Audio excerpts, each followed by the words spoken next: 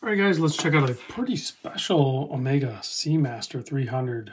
Big thanks to Tyler and Johnny and everybody, the entire crew, Nick, everybody at Exquisite Timepieces, Naples, Florida. Link in the description. I'll put direct contact information so you can reach out to Tyler. Tell him I sent you. It'll give you his direct line, so hopefully... I know everyone's busy down there, but whatever. Everyone's busy. Just try to get through. If you can't get through to him, let me know or reach out on their website. Actually, if you go to their website, it automatically pops up with this like little chat thing. That's a real person. Definitely during business hours. You can chat with them, and then you can just talk to that person and work a relationship there too. But Exquisite Timepieces, Naples, Florida. I'm going to be going there soon. Their facility's awesome. So if you're in the area, definitely check it out. Tell them I sent you, and then or order online or call them up. But they're authorized dealer for 60 brands plus massive pre-owned selection. This is on their brand new side for the Omega lineup. They're authorized dealer for Omega. This, of course, is the Heritage Seamaster 300 9 carat. I don't know what they're calling it, but it's like a gold bronze. And I had a difficult time. I did some tweaks to the settings on the camera, hopefully to capture the tone correctly. And I think I have it.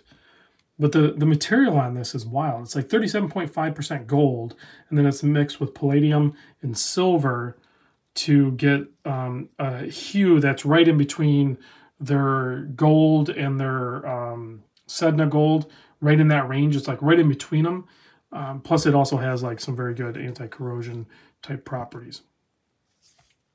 So I measure this watch. We'll get into the measurements now because I rambled enough about other stuff.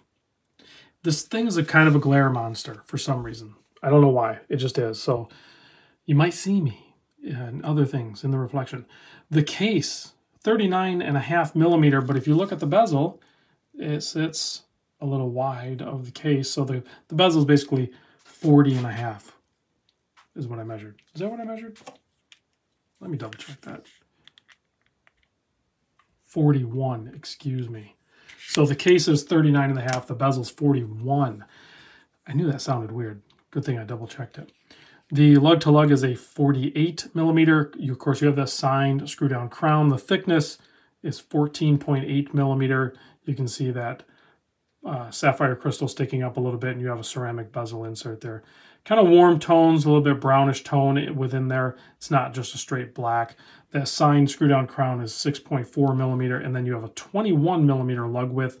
This one comes on this really nice leather strap. All of the Omega straps and bracelets and everything are going to be top tier, just like their watches. No shocker there, right? And it should.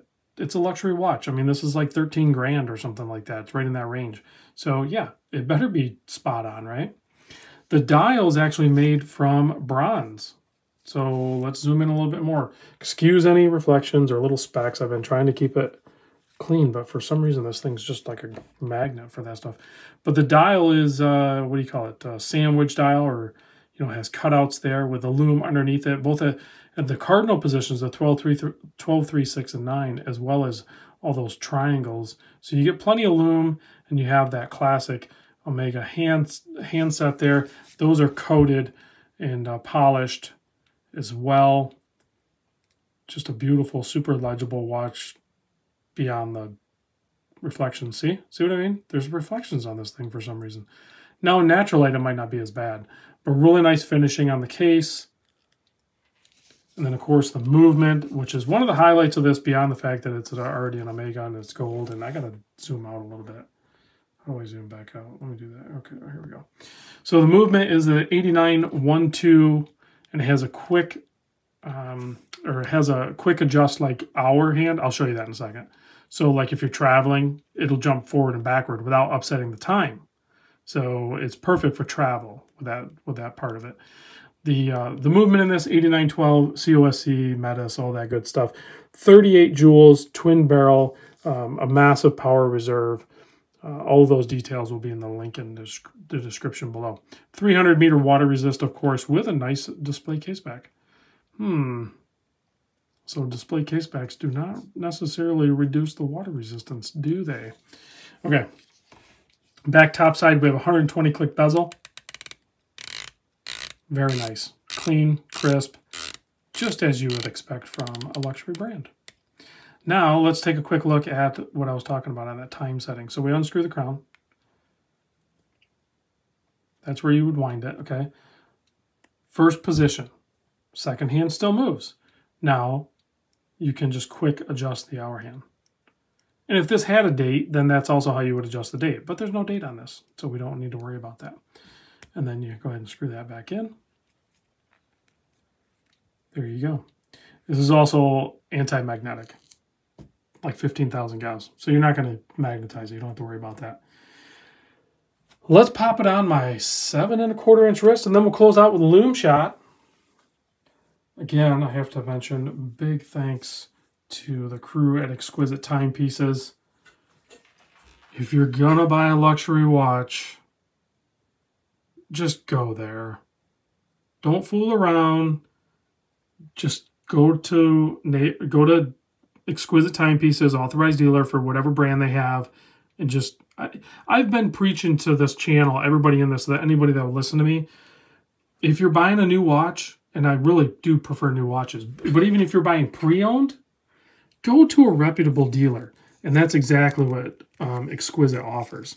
They offer service after the sale. They offer the reputation and the authenticity of the product. So there's no risk, guys. Just do it in the first place and you won't have any regret. You know what I'm saying? All right, let's give this a quick blast with the UV light. Let's turn off the studio lights. These sandwich dials from Omega glow really good, in case you didn't know. And they're a two-tone application too. You can see a little bit different there with the pip and the minute hand, which are the two most important things on a dive watch, is that minute hand relationship to that pip, because that's your timing. So that's why they match in color. Very cool, very cool. And you don't have to spring the whole like 13 grand and get this gold one. I think it's a cool one, but you can get the stainless steel ones for quite a bit less money. But, you know, you can get into a gold watch essentially. It's a lower grade gold or whatever, less quantity, but it's still a gold watch for much less than a full like 18 karat gold watch. So you can still have that gold watch and still stay within your budget with this guy right here.